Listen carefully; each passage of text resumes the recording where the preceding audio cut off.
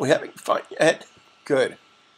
For those of you who made comments about my voice here, I have a spasticity in my voice. Unfortunately, I can't do much about it.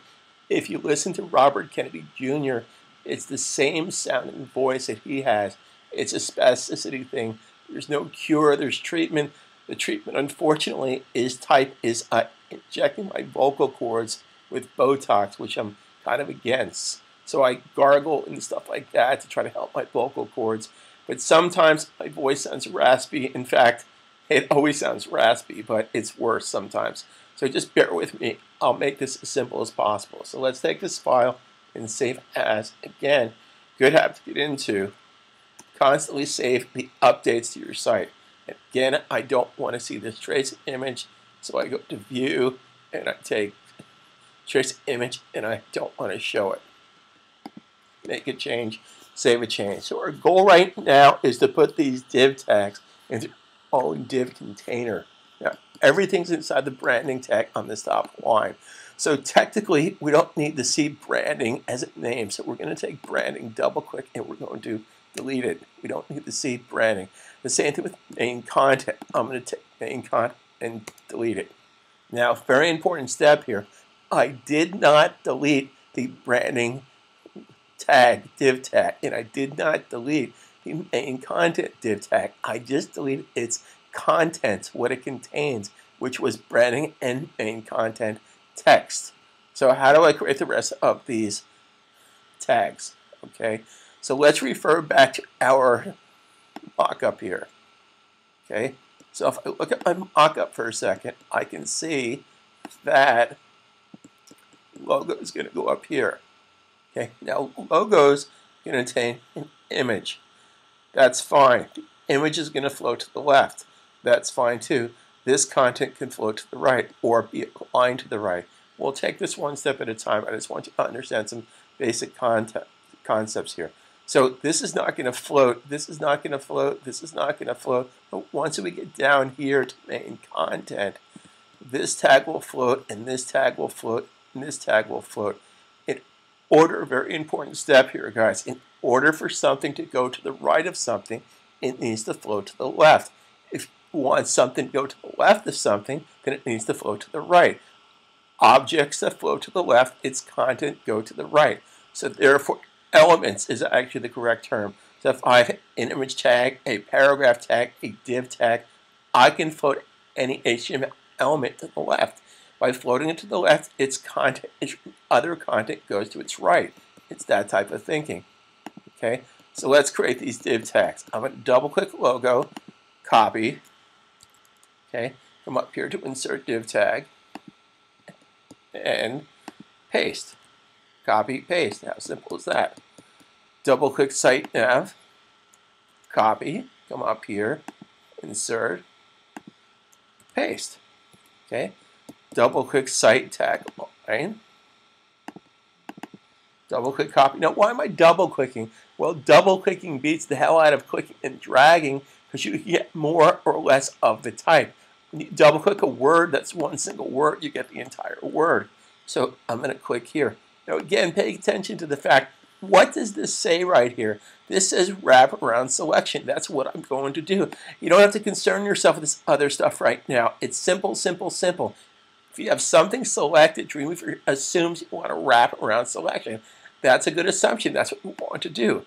Copy, paste. Okay. Always pay attention to your options, your choices inside of your dialog box. These are my choices. I simply want a wraparound selection. Okay. So this information here goes inside of the main content. How do I know that? Because it says it right here.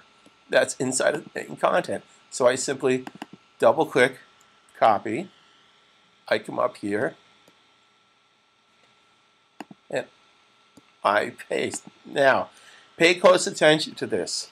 At this particular time, the what's new, our mission, our services, is going to flow to the left. So let's look at our comp for a second.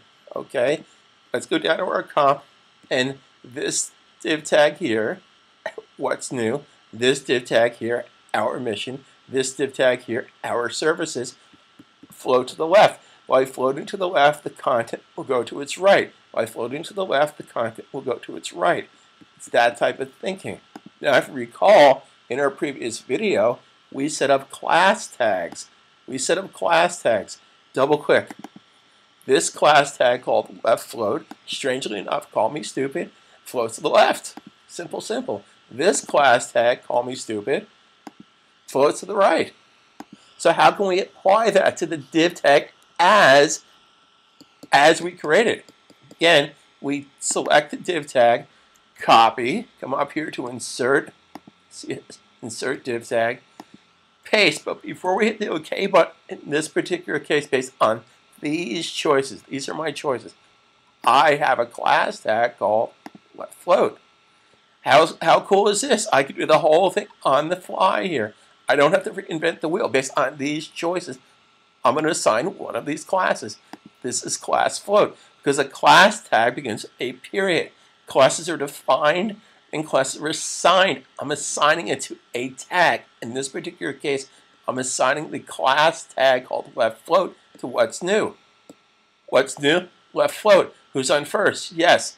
No. Who's on second? No. What's the guy's name on second? Yes. Third base. Abbott Costello. I love it. Okay. So let's double click. Our mission. Copy. Come up here and paste. That's the name of the tag. This way there's no typos, guys. The advantage of having a computer is I type it in one time. This is going back 30, 40 years. If you have something you can copy, you can paste. It's all the trick in the book. Use a computer to your benefit. Let the software work for you instead of the software working you. My proven time-saving techniques works in all programs. Every program I teach. Illustrator, Photoshop, InDesign, After Effects, Maya, 3D Studio Max. Every program, if it's made for a Mac, I teach it, and I know the shortcuts. It's the same thing. Okay, so let's float this to the left. Okay, let's double click our services. Now, these words are separated by what? They're separated by space bars. So I copy, I come up here, and I paste, and float to the left. Okay. Now, let's think about this. Let's look at our design comp again. Okay, so this is floating to the left, float to the left, float to the left, float to the left.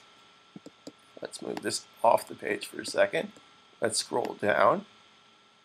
Okay, so this is going to float to the left, and this is going to float to the left. Okay, now, how can we get this to appear down here? Okay, how can we get this to appear? Because this is going to appear after this.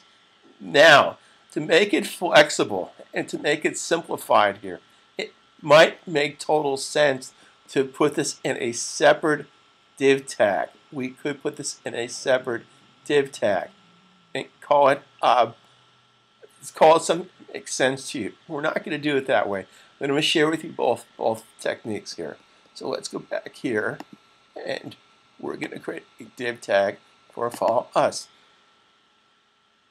So copy, come up here, and paste. Now in this particular case, I'm not going to choose to float this, and I'll explain why in a second. Client quotes, double click copy, come up here to insert div tag, and paste. Okay, so now we have the function. Now we have the function of our div tags. So let's very simply examine some things here. Okay, site tagline is inside the branding tag. How do I know that? Because here's the path to it. Okay, site logos inside the branding tag. How do I know that? Because here's the selector path to it. This tag is inside this tag. Okay, this tag is inside of the main content tag. Okay, all these tags from here to here are inside of main content. So our next video, we will create the CSS rules to define these tags. We simply created the tags, and we're going to create rules for the tags. We're also going to finish building the rest of the rules for the site, for the body tag, the h1 tag, image tag, etc., etc., etc. So stay tuned, like the video, subscribe, and I'll talk to you soon.